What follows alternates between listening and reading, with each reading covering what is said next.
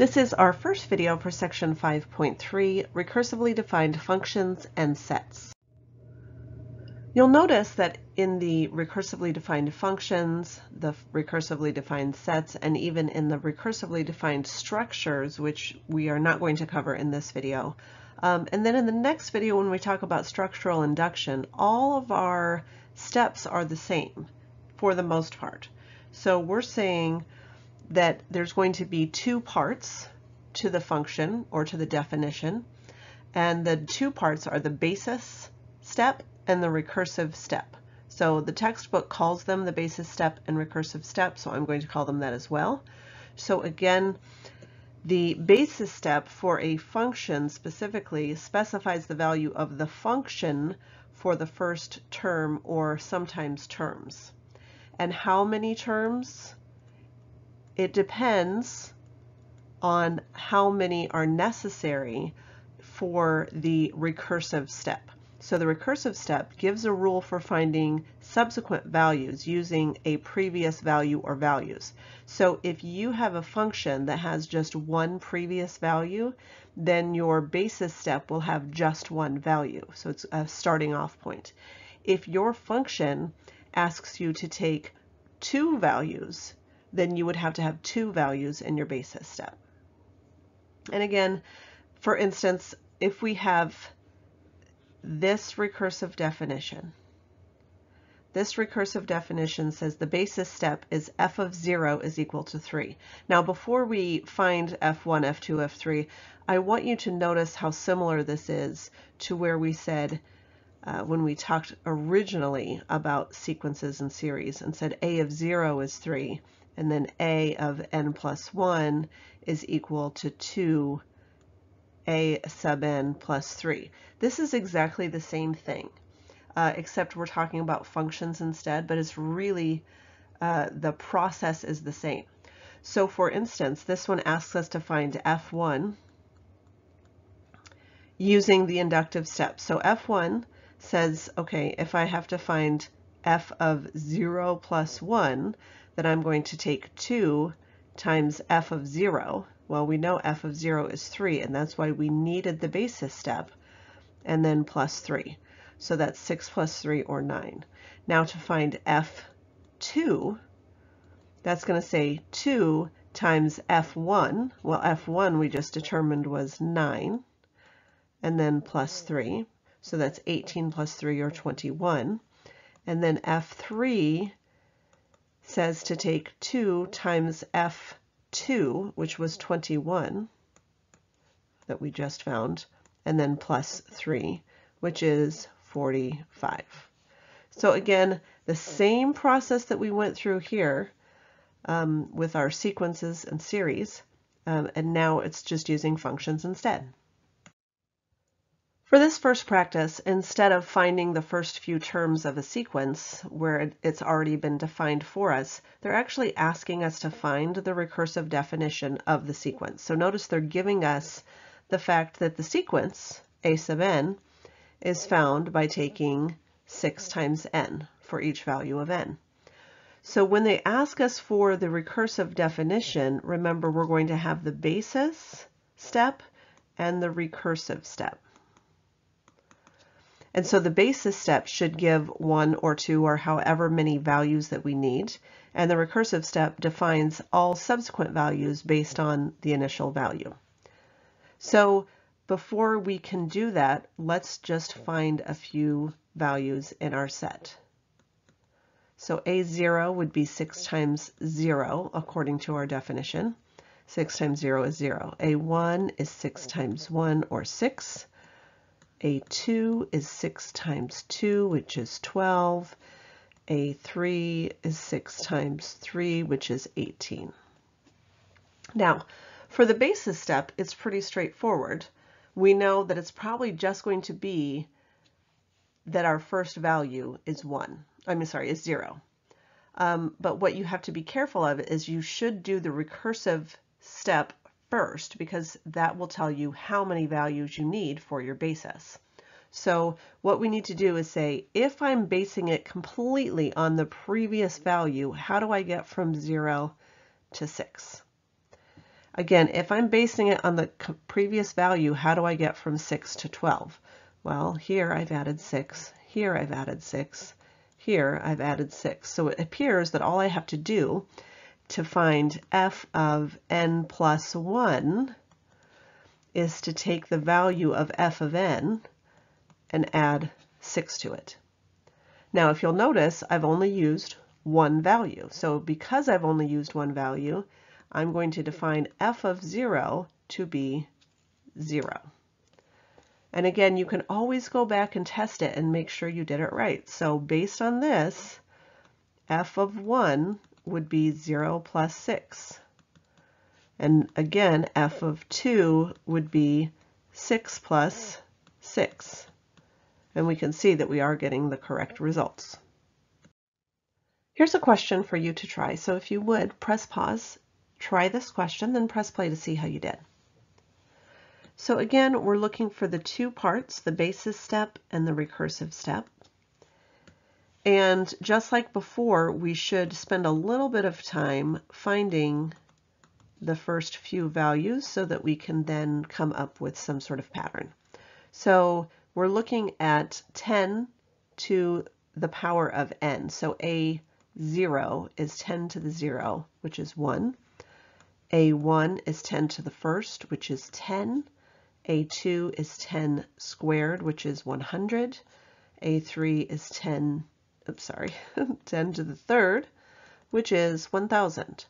So again, when we're defining things recursively, we're saying to get from here to here, what did I have to do? Well, it appears that I multiplied by 10.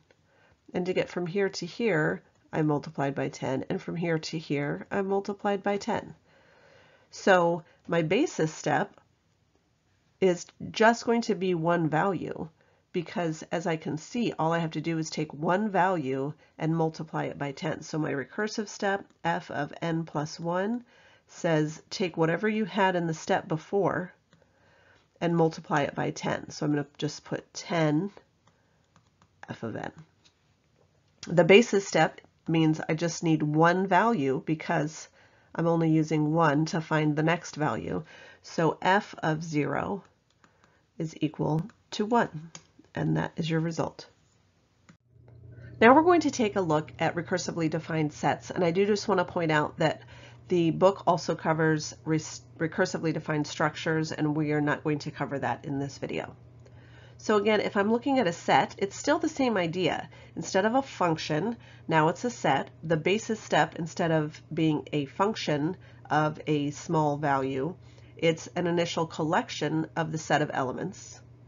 And the recursive step just says, here's how to find new elements in the set based on ones that are already in the set.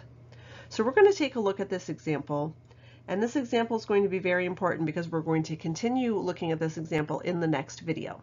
So you might feel like I'm sort of beating a dead horse as I go through this example, and I apologize for that, but it's so that we can talk about it again in the next video. So this asks us to find the elements contained in a set defined by the basis step, which is that 0, 0 is in the set. So basis tells me 0, 0. And then the inductive step is if a comma b is in the set, then a comma b plus 1, a plus 1 comma b plus 1, and a2 comma b plus 1 is in the set.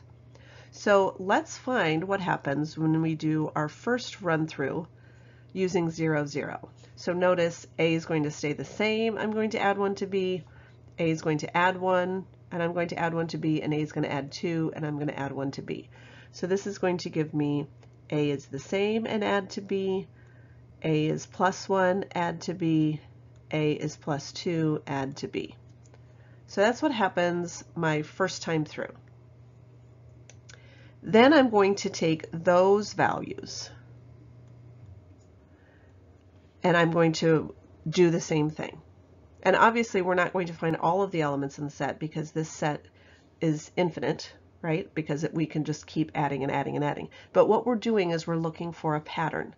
How can we sort of define or talk about what's in the set? And in order to do that, we have to find some of the values that are in the set.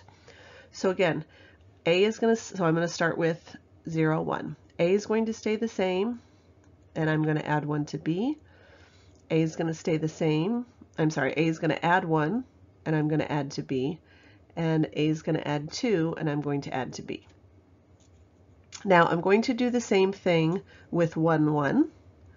So A is going to stay the same, and I'm going to add 1 to B, but that would just give me 1, 2, so I'm not going to write it again. And then A is going to stay this, or A is going to add 1, so that's 2, and I'm going to add 1 to B, so that's 2, 2. Yep, we already have that one. And then A is going to add 2, so that's 3, and then add 1 to B, so that's 3, 2. And then I'm going to look at 2, 1, and I'm going to do the exact same thing. So for 2, 1, A is going to stay the same, and I'm going to add 1 to B, so that's 2, 2, we already have it. A is going to increase by 1, so that's going to be 3, 2, I already have it. And A is going to increase by 2, so that's 4, 2. So hopefully you're kind of seeing a pattern.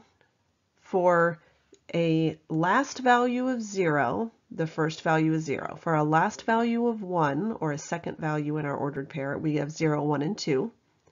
For our second value of 2, we have a first value in the ordered pair of 0, 1, 2, 3, and 4.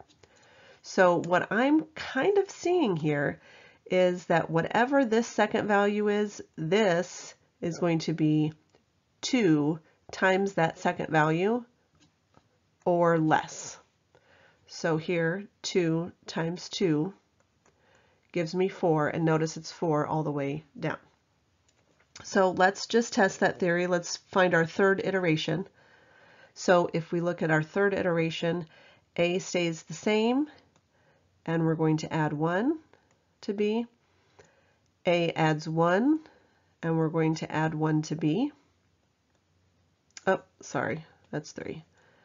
And A adds 2, and we're going to add 1 to B. Then I'm going to do the same for 1, 2. So A stays the same, and we add 1.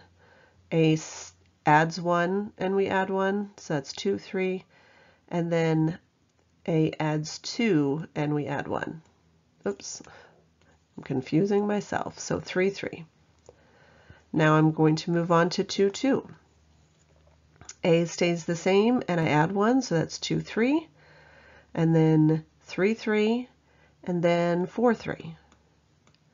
And now moving on to 3, 2. So that's 3, 3, 4, 3, and 5, 3.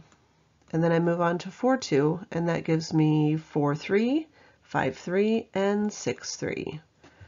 And so again, do I notice that same pattern? I do. So we'll talk about this again in our next video on structural induction, but what seems to be happening is in the case of A, B that's in the set, it seems to be that A is less than or equal to 2B. So again, if I take the second value and I multiply it by 2, A is going to be less than or equal to that, and that certainly holds true here. 6 is equal to that, and all of the values less than that are obviously less than. Same thing here. Same thing here. Same thing here. Up next, we're going to look at structural induction, which is another type of mathematical induction using recursive definitions.